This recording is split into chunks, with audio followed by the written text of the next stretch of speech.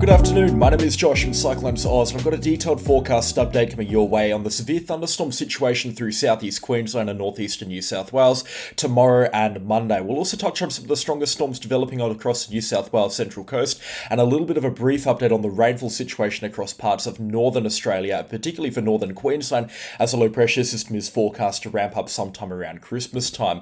Let's get stuck straight into those thunderstorms through southeastern Queensland. We are going to be talking about a bit of an elevated severe thunderstorm threat tomorrow afternoon and evening. However, the forecast for Queensland at least is a little bit more of the on the uncertain side, as we are going to be seeing a lot of high cloud coverage stream in through tomorrow morning and into tomorrow afternoon and into the early hours of tomorrow afternoon, which will really throttle back some of the severe thunderstorm potential through southeastern Queensland. That still leaves us with a decent chunk of the northeastern New South Wales coastline towards the north of Grafton up to Byron and Lismore, specifically where powerful long-tracked supercell thunderstorms are going to be a possibility tomorrow afternoon and evening, and I definitely expect some powerful thunderstorm activity to occur here, which may eventually cross over into southeastern Queensland around the Gold Coast and into parts of the Gold Coast hinterland and the Scenic Rim, where some strong storm activity may be possible later tomorrow evening. We could also see one or two strong thunderstorms into the Ivanhoe outlook, but again, highly dependent on the movement and development of high cloud coverage, which at this point in time is going to be looking quite problematic for these thunderstorms, particularly into the early hours of tomorrow morning into tomorrow afternoon. You can see a lot of high cloud coverage streaming through southeastern Queensland, between 90 to 100% through Brisbane and the Gold Coast, and this is just too much high cloud coverage in the early morning hours to really get these thunderstorms off the ground. The high cloud coverage does linger for southeastern Queensland, but it does clear off a little bit quicker for the northeast of New South Wales, and by the time we get a bit of a sea breeze change as that dry line moves closer to the coastline, by around 4 o'clock local time, some strong thunderstorms that should be getting themselves going around the Lismore area. That's really obvious on the convective forecast modelling here from the Access Convective Forecaster in the Brisbane sector. You can see those thunderstorms get themselves ramping up after about 3 or 4 o'clock in the afternoon, with the stronger thunderstorms expected from about 5 o'clock onwards north of Grafton and outside of Lismore inland to Urbanville and Tenterfield, with the possibility of 1 or 2 strong thunderstorms as well into parts of the Ivanhoe outlook, Lockyer Valley and parts of the South Burnett forecast district up to Gympie and Kingaroy as well over towards southeastern Queensland. But the lion's share of the powerful thunderstorms will be in this part of New South Wales here, and as you can see playing this forward, that some strong thunderstorms are definitely a possibility. These thunderstorms, if they do make it to Queensland, they're going to be arriving at about 7 or 8 o'clock into the evening, so they're likely to be upscaled by the time they roll into the Gold Coast hinterland and the Gold Coast area in general.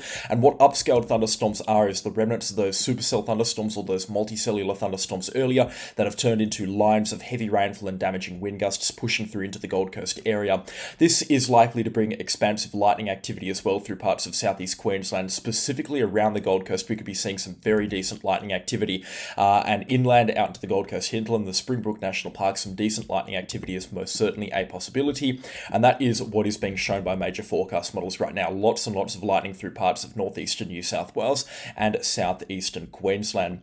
Now, the forecast for tomorrow is, as mentioned, highly dependent on high cloud coverage moving through into southeastern Queensland. The conditions are right for thunderstorms. We've got good convective available potential energy tomorrow afternoon out to tomorrow evening. Good dew points as well through southeastern Queensland. In fact, briefly, they're going to be tickling on 22, even 23 degrees into the northeast of New South Wales tomorrow afternoon and evening, and that's going to be more than enough to get powerful severe thunderstorms off the ground. There's good wind shear, everything is going ahead, looking like we are going to be seeing some long-tracked supercells, particularly over into the northeast of New South Wales, and I would just like to say that there is a significant risk of some strong thunderstorm activity through here, particularly towards the north of Grafton up into Lismore, and then inland towards Urbanville, and then up to the Queensland-New South Wales border, where that risk then does drop off as you get further towards the north. Definitely a period that I'm going to be monitoring quite closely, and of course if dangerous severe thunderstorms do develop and severe thunderstorms move into southeastern Queensland, I will run some live coverage as well, so make sure you are tuned in, subscribed and following along for that. Monday is also an interesting day on the severe thunderstorm front, and I'm going to start this forecast for Monday off with convective available potential energy, which is our instability in the atmosphere.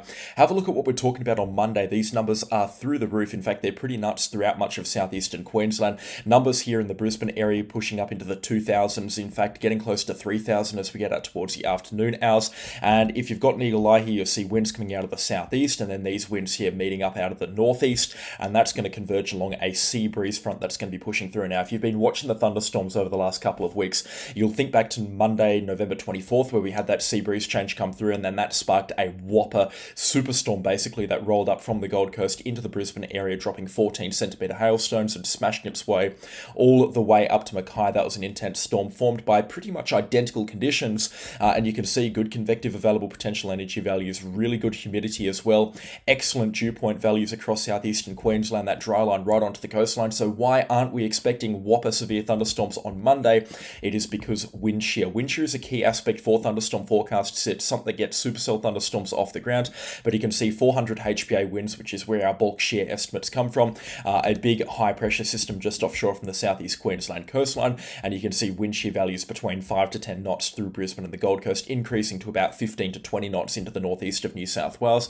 So whilst one or two strong thunderstorms are possible into the northeast of New South Wales, there's just not enough wind shear across the southeast Queensland coastline where this sea breeze line is going to be moving through, and that's not going to be enough to get thunderstorms off the ground in any significant capacity at all. So we can breathe that sigh of relief. Unless things change dramatically on Monday, there's really such a limited chance right now that widespread severe thunderstorm activity through southeast Queensland is going to become a problem, which is very good news indeed, because if we just pull this back down to surface level winds and wind gusts, that sea breeze line, that contrast in humidity and temperatures coming in from the south, that is very, very potent. This is an incredibly potent trigger that could set off some whopper severe thunderstorms, some storms similar to what we saw on Monday the 24th of November. So we're just very thankful that that is not a setup that we're going to be worried about, because wind shear is just to be frank, quite disappointing through southeast Queensland. Not enough to get those severe thunderstorms off the ground in any significant capacity.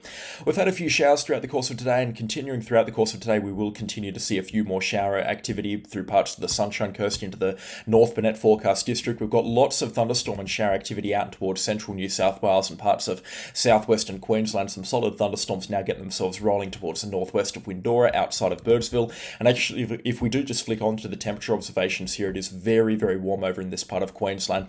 No observations currently or as of now, but we can see in this red circle ground temperatures are pushing into the high 40s, so very, very warm around Badori and Birdsville, as we would expect for this time of the year, and this is creating a nice variety of thunderstorms out here. We're getting a lot of these outback thunderstorms with those high bases and damaging wind gusts, and then we're getting a more kind of high precipitation squall line mode of thunderstorms here into this part of New South Wales. And if I flick on the lightning here, you can see that there is an awful lot of lightning in some of these thunderstorms. It just doesn't want to show up on this imagery here, but there is a lot of lightning into the north central parts of New South Wales, including a couple of strong thunderstorms as well towards the north of Richmond, outside of Sydney, about an hour outside of Sydney. So New South Wales has got a good variety of thunderstorm activity today as well. It's quite an exciting day for them, and this is where our high cloud coverage is going to be coming from, because we're seeing a lot of these thunderstorms are going to be upscaling later tonight, like they're doing right now in New South Wales, and that pushes out a lot of high cloud coverage ahead of it, and that's going to move in towards southeastern Queensland into the early hours of tomorrow and really throttle back our thunderstorm potential, at least for the Queensland side of things. So just to recap on Sunday and Monday's storm forecast or storm prospects through southeastern Queensland and northeastern New South Wales, the greatest chance is, of course, into the northeast of New South Wales. We're not writing off storms right now into southeastern Queensland. The forecast can and probably will change, and it may favour some strong thunderstorm activity through southeast Queensland, Brisbane and the Gold Coast, but it's looking a lot less likely than what it was a couple of days ago, and a lot less likely than those severe thunderstorms on that severe thunderstorm prospect into the northeast of New South Wales. Still, monitor the situation, and tomorrow monitor the radar frames very, very closely, particularly after about 3 o'clock through southeastern Queensland and right out to about 10 o'clock. And as always, if severe thunderstorms develop in the vicinity of Brisbane or the Gold Coast, I will be running live coverage to keep the masses informed.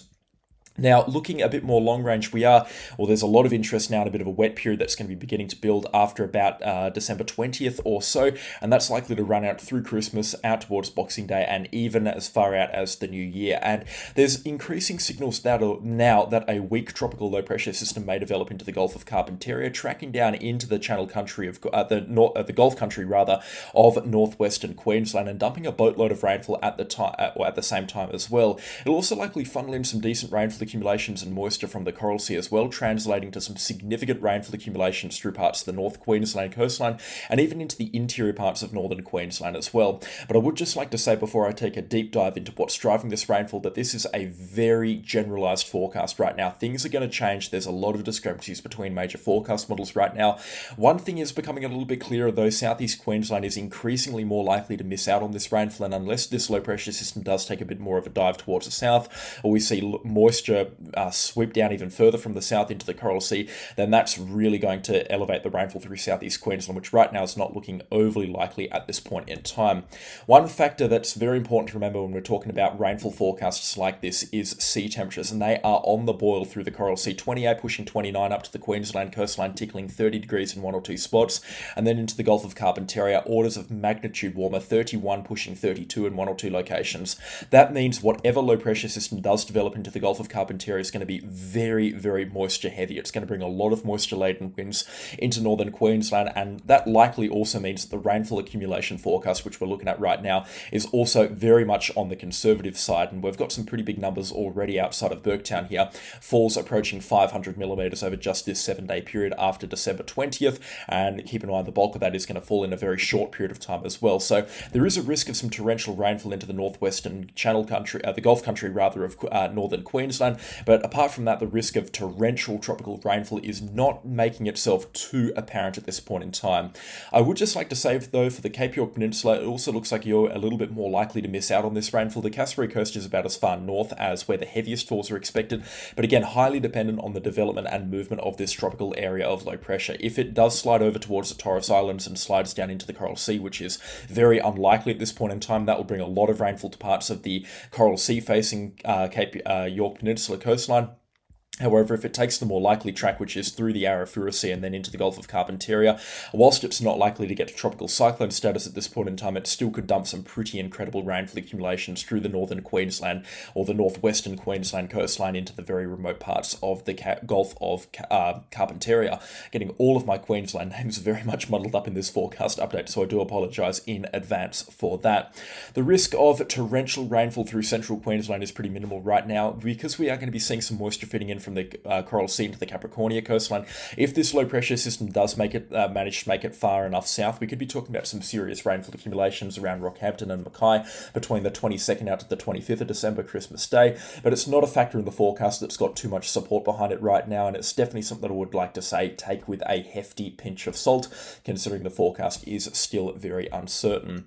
Forecast models do a pretty bad job at taking into account sea temperatures through the Coral Sea, particularly in rainfall events like this, and what that can mean for the North Queensland coastline. Typically, when we've got sea temperatures above average, we obviously see much more elevated rainfall accumulations, and you can see that we've got some very warm sea temperatures, particularly through the Cape York Peninsula coastline, but even down into the Capricornia coastline and making it as far south as the Fraser Coast, we've got sea temperatures here 27 pushing 28 degrees in one or two spots, and what that means is that these waters can allow for much more evaporation. They can hold a lot more moisture in the atmosphere, and that will eventually be unleashed across Queensland or the nearest land area as rainfall and torrential rainfall at that. So sea temperatures are quite concerning, and that's why I'm rather bullish in my rainfall forecast, particularly because this is quite a far out event right now. It's sort of on our long range forecast instead of our short or our medium range forecast, where things are a lot more certain. But I would just like to wrap it all up and say that there are some discrepancies between forecast models, some saying it's going to be purely North Queensland, others saying that it's going to be pretty widespread.